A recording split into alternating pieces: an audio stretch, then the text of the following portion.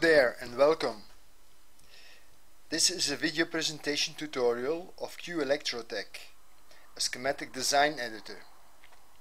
The versions I'm using is the QElectroTech 04 on a Linux Debian GNOME 3 computer and the QElectroTech 05 on this Windows Vista computer. When building machines like we do, the user will need a technical manual with schematics which are electrical, electronic, perhaps pneumatic, hydraulic. We also include graphs and diagrams to demonstrate workflow or fault detection, or ladder diagrams for the PLC structure and so on. The idea to group all these schematics into one editor is unique and originates by the French designers of QElectroTech. What QElectroTech does not do: it does not make any calculations. It does not simulate the schematics. It's a plain and straightforward editor. Let's now take a look at the program. In QElectroTech there are three main areas. Over here is the work area where the schematics are drawn. Over here is the element area where the elements are kept. Elements are like switches, batteries, lamps, etc., which are kept in a huge library sorted in topics and subtopics to choose from. The third area is the title bar with the main menu bar hosting all useful icons to choose from. Icons of which most are very common to all programs you know. I've loaded some examples that come with QElectroTech to give a brief overview of what is possible. This is a schematic of an operational amplifier 741, a classic electronic schematic. This is an electric schematic with a 3-phase motor, power relay and fuses, 24-volt transformer and auxiliary relays and lamp indicators.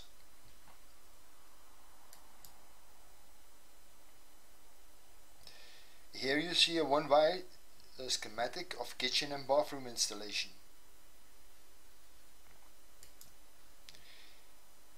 Here we have an example of a graphs and diagram. Let's now close these schematics and open another one.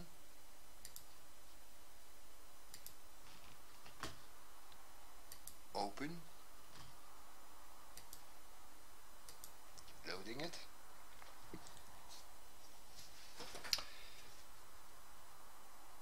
In QElectroTech you can have single schematics or projects. A project can be, for example, this electricals of a grinder. This is the front page of the project.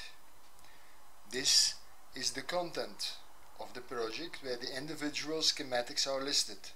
Once you start the page, it's automatically in the content page. These are then the single schematics. If we scroll to the end,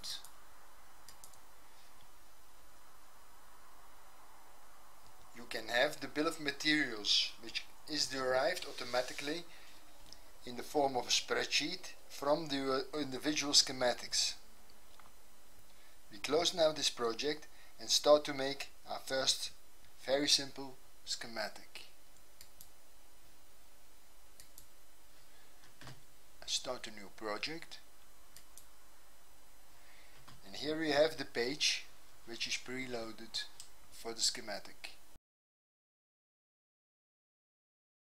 In QElectroTech it is good practice to gather the elements you want to use in a particular schematic into one basket. Looking a bit closer to the element area, the programmers of QElectroTech have arranged some directories. there is the template directory over here. In this directory you can choose from several prearranged forms in landscape or portrait. There's nothing that stops you to make your own template. We will talk about this later. Here is the QET collection of elements. This library is huge by all means. There are common elements as well as there are manufacturer dependent elements. For example, you will find the symbols for Schneider and Omron and a lot of other manufacturers. There's also nothing that will stop you to edit new elements for the element editor. We will talk about this later. Over here is the user template directory. Here you store your self-made templates. Finally, over here is the user collection of templates. It is good practice in QElectroTech to make a directory for each schematic and drag out of the QET collection copies of these elements towards your user directory. How to do this is easy, and we will explain this in the next tutorial.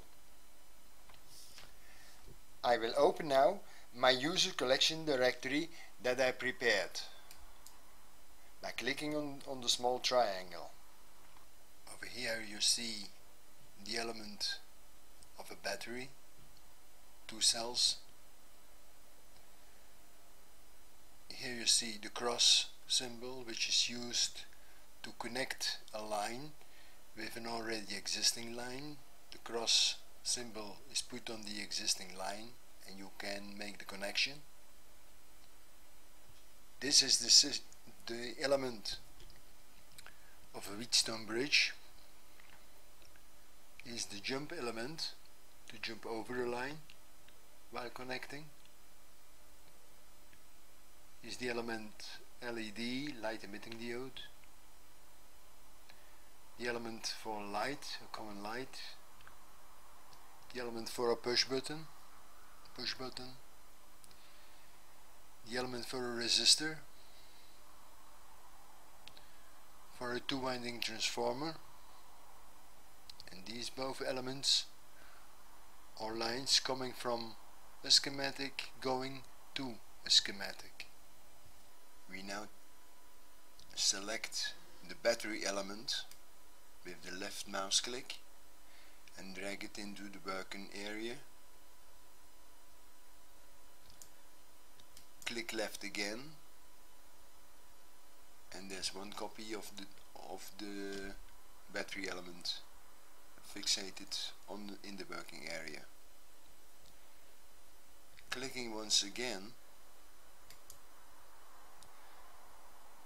gives another copy. Left clicking once again gives another copy. Right clicking unselects the battery element. The same we do for the light. Left clicking, placing it, left clicking once again, right clicking to unselect. The push button, left clicking and keeping it left clicked, left clicking once again, unselecting the right mouse button. Okay, now we have 3 elements: a battery of 12 volts, a lamp and a push button. Now we can zoom into the screen by scrolling the mouse wheel gently. Okay. We see each element as, when I point with the mouse to it, a blue dot.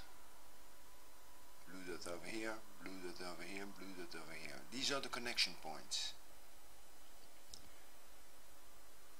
I go with the mouse over the connection point, left click, keep it left clicked, and go to the other connection point of the battery, which is now not blue but green. I unclick and a connection is made. Same thing again, from blue to green, oops, from blue to green, oops. First of all, each element has a text field. Double clicking on it, you can amend it and rewrite it blank.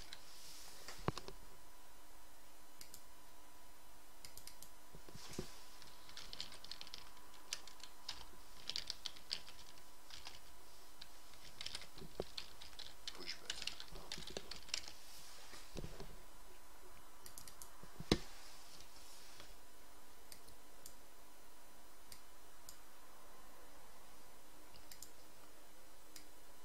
Drag it out. Double click. Battery 12 volts. Okay. Over here there are also text fields. These are the text fields for the 2-element batteries. This is the text field for a conductor or a wire. Yeah, we don't need them. Delete them. Delete. Delete. Almost double clicking with the left mouse button. That's it. Okay. When I want to change the side of my schematic, I left click on the lamp and I place it somewhere else. On the push button, place it somewhere else.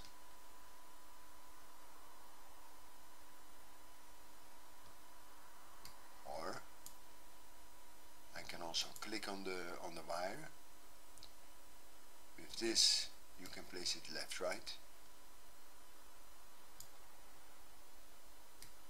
Bottom to top. Left, right, once again. Okay.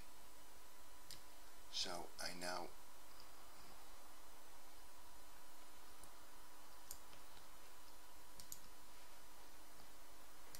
place them where I want them. Okay. That's it. Always using the left mouse button. We now take the previous folio element, place it by left clicking, place it by left clicking, right clicking to unselect. The next folio element, placing by left clicking, place it by left clicking, right clicking to unselect. You see the previous folio element has been connected automatically by QElectroTech to the next folio element. We take the 2-winding transformer element, left click to place it, right click to unselect. We take the Wheatstone bridge, left click to place, right click to unselect. The transformer and the Wheatstone bridge are already connected.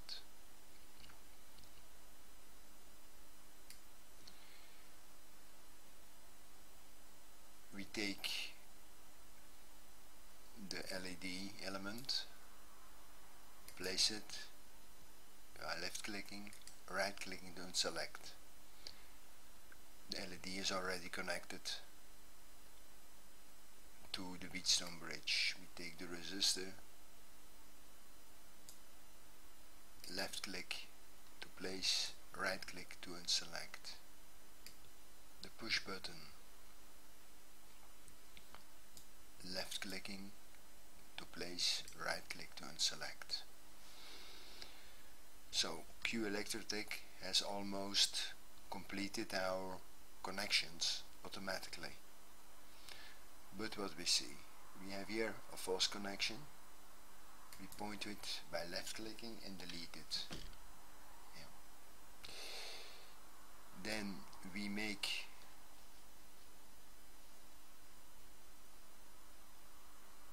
a cross over here and a cross over there, and both are connected. This connection makes no sense. Okay. Then still we have to connect the resistor with the push button. Okay. We can also drag the push button a bit further away. Okay. Double clicking the description, push button.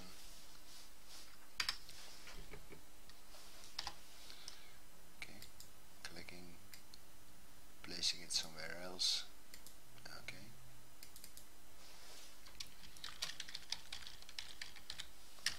2.2K. Delete, enter,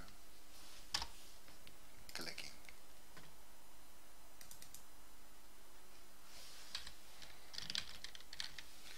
LED. Okay, and now removing these text fields because we don't need them, to clean up the schematic. Double clicking the left button and deleting the already present text. Right.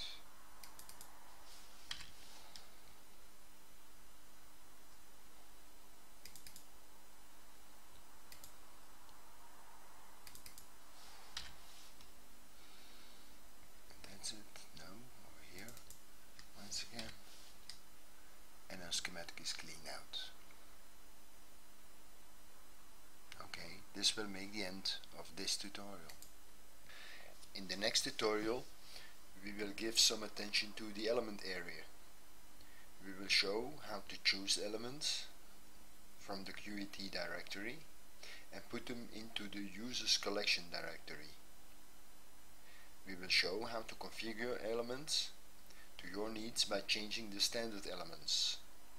We will also show how to draw new elements in the element editor. When you have a particular question or suggestion, please send us an email.